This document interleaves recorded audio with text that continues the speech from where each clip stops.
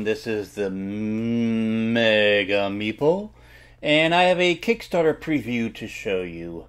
Now this is Heirs of the Wizard King. It's created by Closet Full of Games. And now this is a prototype that was provided to me, and it is subject to change and updates. I mean, you guys know how Kickstarter works. So this is by no means a finalized project. I'll have a link to the Kickstarter page in the description of this video, where you could get the rundown on it, as well as other videos on how to play. Now, I'm not going to go over every single nuance of the game. There's plenty of other videos on the Kickstarter page and YouTube that does that, and there's even a video on a solo variant of this game. But I'm just going to touch upon some of the highlights. Now, the cardstock is very good. One of the common, I wouldn't say complaints, but kind of wishes is that the art was more various. But the artwork is good, and the tokens are acrylic, good sturdy cardstock. It's not like flimsy paper. Now, in a two-player game, the first player to reach the 7 on the score track is the winner. Now, for each additional player, the required score reduces by 1, as you can see on the 2P at the 7, and then the 3 player, you have to get up at least to 6, and then the 4 player, you have to get up to 5. Now, it's cooperative in the sense that you're all banding together to defeat the Black Wizard, but there's only going to be one winner. Now, the Black Wizard, if his token reaches the required score, all the players lose. And the token moves up as the black chain gets scored, and anytime the deck runs out of cards. So, again, the players must work together to discard the black chain and prevent the deck from emptying, but in the end, there's only one player that could be crowned the king. Now, I'm going to go over the different abilities. For heal, this is the heal deck. You basically look at the top number of the cards in the discard pile, and you maintain the order, and you select one card and place it in your hand, and put the rest back into the discard pile. And each deck has its own sort of like a legendary card that gives you I guess an enhanced version of that ability. Now this is the burn deck. Basically, the ability here is you select cards randomly from an opponent's hand, and you discard cards from any chain or hand, and then the opposing player's cards each count for 2 discards. And if you have any questions about what you need to use for each ability, the text does explain a lot, so just refer to that as if you have any doubt. This is the lore deck. And with the lore ability, you could, on your draw step, you could draw that many number of lore cards in your hand based on the level of the cards that you're playing. You keep 2 of them and return the top to the deck in any order at all.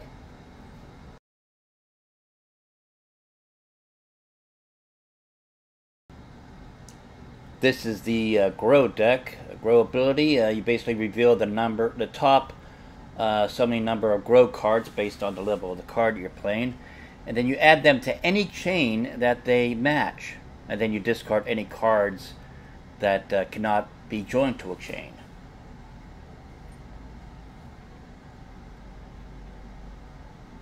This is the web ability cards. You basically return up to that number of web cards, chain cards actually, to the top of the deck in any order.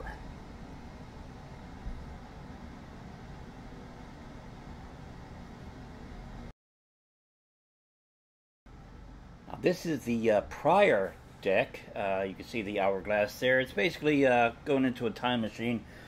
So on your draw step, instead you could shuffle your hand and the discard pile back into the deck, and then draw that many prior cards based on the level of the card that you played. Now, if you have any questions about how many cards you need to draw or use in that ability, each card's description of the ability is specific to that card's level.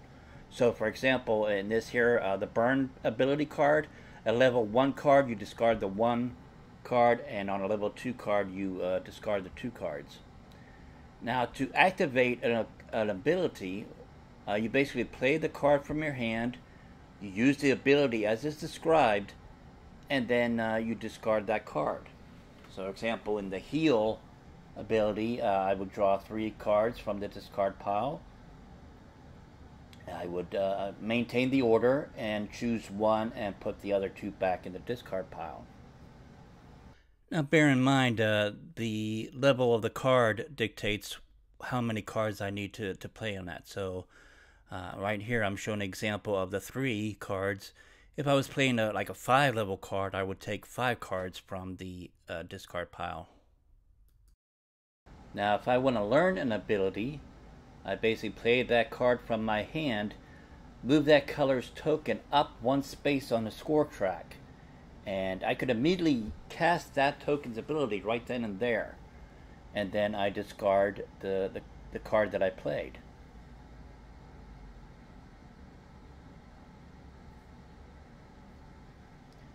Now you can make a chain either by matching the color or the number. For example, I'm at level 2 right now. I want to go up to 3. So I need to chain 3 cards together.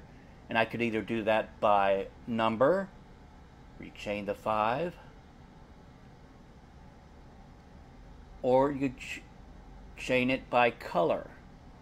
And basically what you do is you place the cards from your hand to either end of the chain that matches that end card's color or number.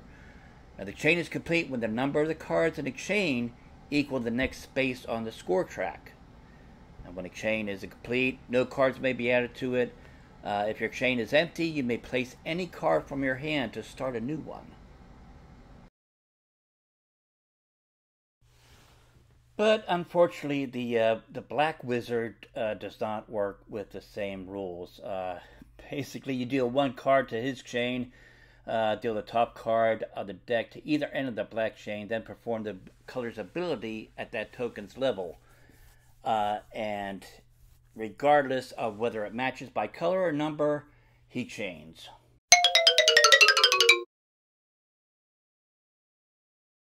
And that's it. Thank you so much for watching.